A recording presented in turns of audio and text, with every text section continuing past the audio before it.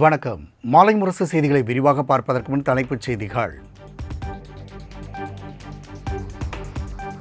2024 Olympic போட்டியில் இந்தியாவுக்கு முதல் பதக்கத்தை பெற்றுத் தந்தார் மனு பாக்கர். 10 மீட்டர் ஏர் பிஸ்டல் பிரிவில் வெண்கலப் பதக்கம் வென்று அசத்தல்.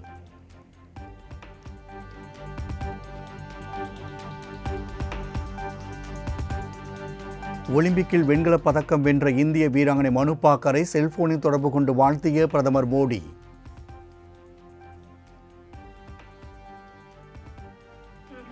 लेकिन उसके बावजूद भी आपने देश का नाम रोशन किया। आपको दो प्रकार की क्रेडिट मिल रही है। एक तो आप कहाँ से पदक लाई, लेकिन भारत की पहली महिला है जो इस खेल में मेडल लेके आई हो। जी सर, हाँ जी. குடியரசுத் தலைவர் திரௌபதி முர்மு, மக்களவை எதிர்க்கட்சித் தலைவர் ராகுல் காந்தி உள்ளிட்டோரும் வாழ்த்து.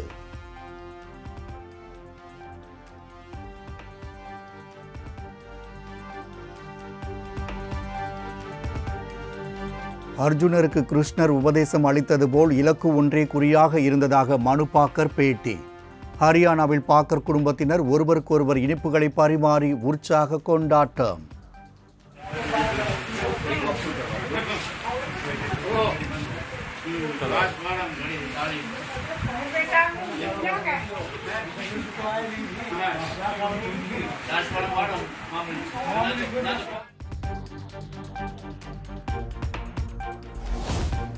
முதலமைச்சர் மு.க. ஸ்டாலின் உத்தரவின் பேரில் டெல்டா பாசனத்திற்காக மேட்டூர் அணையிலிருந்து 12,000 கன அடி தண்ணீர் திறப்பு. அமைச்சர் கே.என். நேரு அணையை திறந்து வைத்து தண்ணீரின் மீது மலர் தூவி வரவேற்றார்.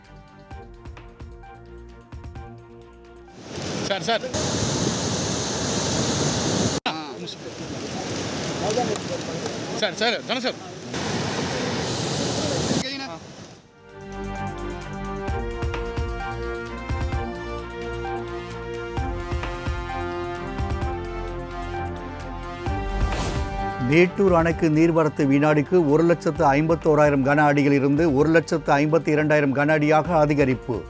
அணையின் நீர்மட்டம் 112 அடியை தாண்டியது.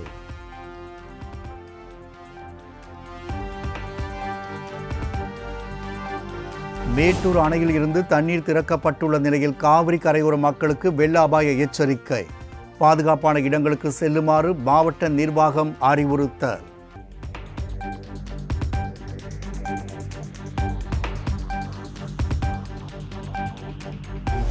மேற்கு தொடர்ச்சி மலை வனப்பகுதியில் பெய்து வரும் தொடர் மழையினால் குற்றால அருவிகளில் வெள்ளப்பெருக்கு.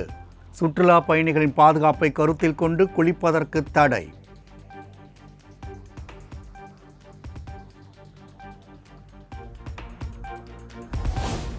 மேட்டூர் அணையில் இருந்து தண்ணீர் திறக்கப்பட்டுள்ள நிலையில் கரையோர மக்களை பாதுகாப்பான இடங்களுக்கு அழைத்துச் செல்ல வேண்டும். காவிரியில் திறக்கப்படும் நீரை விவசாயிகள் நல்ல முறையில் பயன்படுத்தவும் ஏரிகள் மற்றும் குளங்களில் சேமித்து வைக்கவும் முதலமைச்சர் அறிவுறுத்தல்.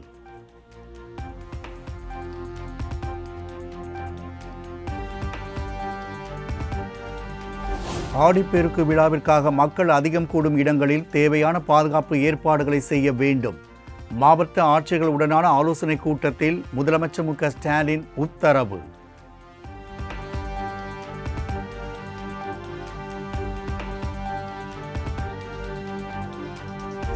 ஒகேனக்கல் காவிரி ஆற்றின் நீர்வரத்து வினாடிக்கு 1,60,000 கன அடியாக அதிகரிப்பு. தாழ்வான பகுதிகளில் வசிக்கும் மக்கள் பாதுகாப்பான இடங்களுக்கு செல்லுமாறு மாவட்ட ஆட்சியர் அறிவுறுத்தல்.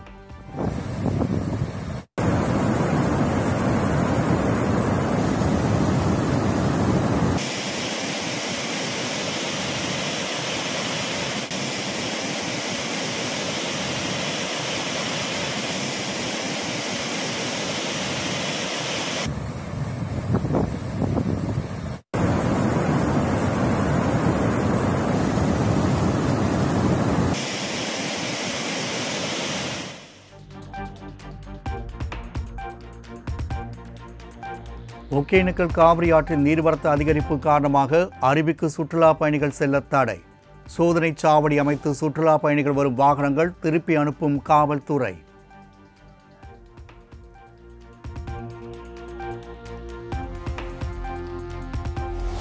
31 அம்ச கோரிக்கைகளை வலியுறுத்தி இன்று முதல் 3 நாள்களுக்கு பள்ளி கல்வித்துறை தலைமை அலுவலகம் முற்றுகை. தமிழ்நாடு தொடக்க கல்வி ஆசிரியர் இயக்கங்களின் கூட்ட நடவடிக்கை குழு அறிவிப்பு.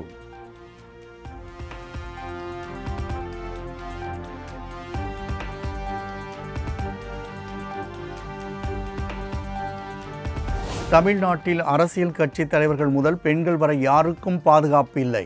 எதிர்க்கட்சித் தலைவர் எடப்பாடி பழனிசாமி குற்றச்சாட்டு.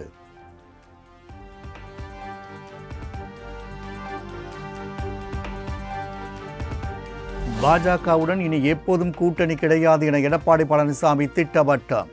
2026 சட்டமன்ற தேர்தலில் அதிமுக வெற்றி பெறும் என்றும் நம்பிக்கை.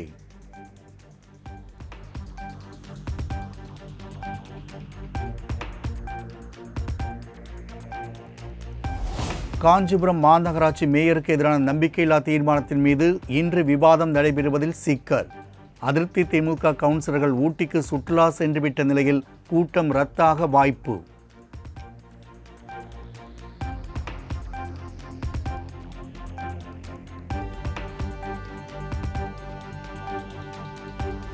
அதிமுக முன்னாள் அமைச்சர் செல்லூர் ராஜு ஒரு காமெடி பீஸ்.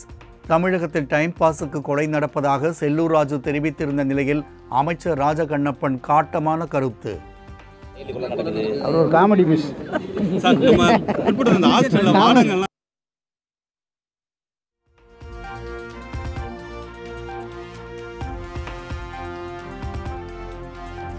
நடிகர் விஜய் அழைத்தால் தமிழக வெற்றி கழகத்தில் சேர தயார்.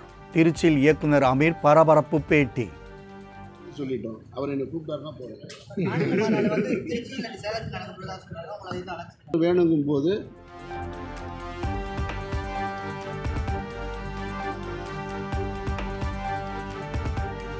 தமிழகத்தில் தொடர்ந்து கொலைகள் அதிகரித்து வருவது கவலை அளிக்கிறது. சிவகங்கை காங்கிரஸ் எம்பி கார்த்தி சிதம்பரம் எக்ஸ் வலைதளத்தில் பதிவு.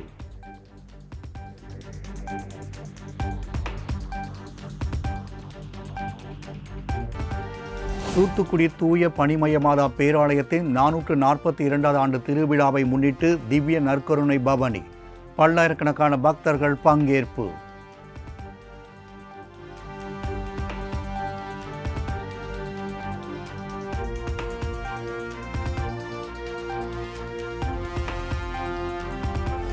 திண்டுக்கல் மாவட்டம் நிலக்கோட்டையில் பரதநாட்டியம் ஆடி மாணவிகள் உலக சாதனை. தொடர்ந்து 1 மணி நேரம் பரதநாட்டியம் ஆடி அசத்தல்.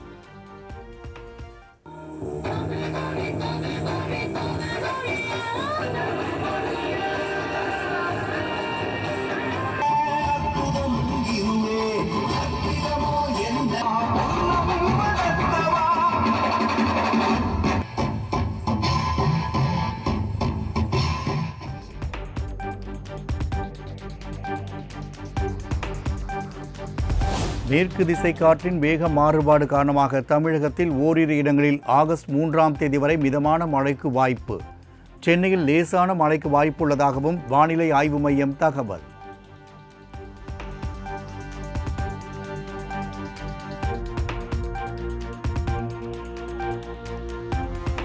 தமிழகத்தில் நேற்று 8 இடங்களில் சதமடித்த வெயில். அதிகபட்சமாக நாகையில் 102 டிகிரி ஃபாரன்ஹீட் வெப்பம் பதிவு.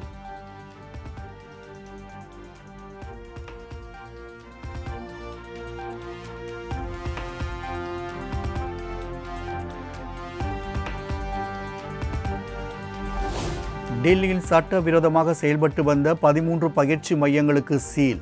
பயிற்சி மையத்திற்குள் வெள்ளம் புகுந்து 3 மாணவர்கள் உயிரிழந்ததை அடுத்து நடவடிக்கை.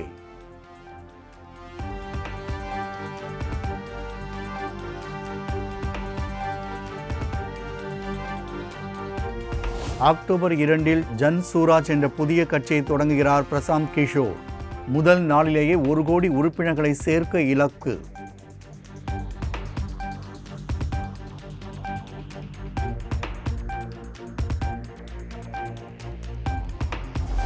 கர்நாடகாவில் பேட்டி அளித்துக் கொண்டிருந்த போது மத்திய அமைச்சர் குமாரசாமி மூக்கில் இருந்து ரத்தம் வழிந்ததால் பரபரப்பு. மருத்துவமனையில் சிகிச்சைக்கு பின் டிஸ்சார்ஜ்.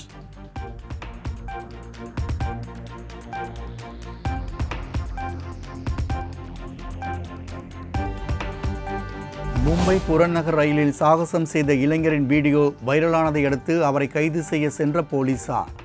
இளைஞர் இடதுகை மற்றும் காலை இழந்திருந்ததைக் கண்டு போலீசார் அதிர்ச்சி.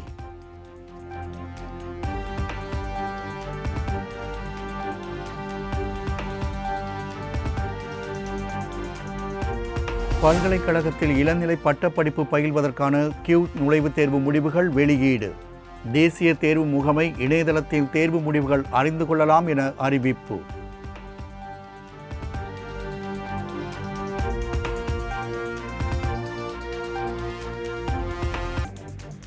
இலங்கைக்கு எதிரான 2வது T20 போட்டியில் இந்திய அணி அபார வெற்றி. 3 போட்டிகள் கொண்ட தொடரை 2-0 என்ற கணக்கில் கைப்பற்றியது இந்தியா.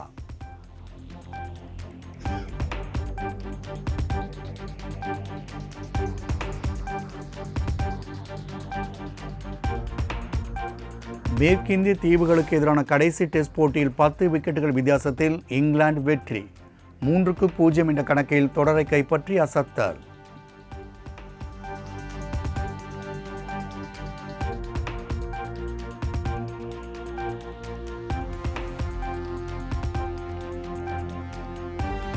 டெஸ்ட் கிரிக்கெட் வரலாற்றில் அதிவேகமாக அரை சதம் விளாசிய வீரர்களின் பட்டியலில் இணைந்தால் இங்கிலாந்து வீரர் பென் ஸ்டோக்ஸ். மேற்கிந்திய தீவுகளுக்கு எதிரான 3வது டெஸ்டில் 24 பந்துகளில் 50 ரன்கள் எடுத்து அசத்தல்.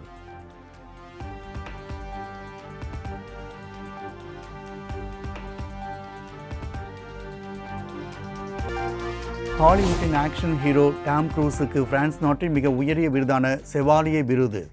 பிரான்ஸ் கலாச்சார அமைச்சரிடமிருந்து விருதை பெற்றுக்கொண்டார் க்ரூஸ்.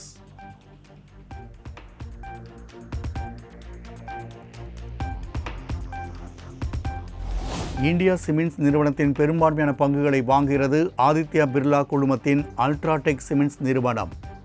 இந்தியா சிமெண்ட்ஸின் 55.49% பங்குகளை வாங்க முடிவு.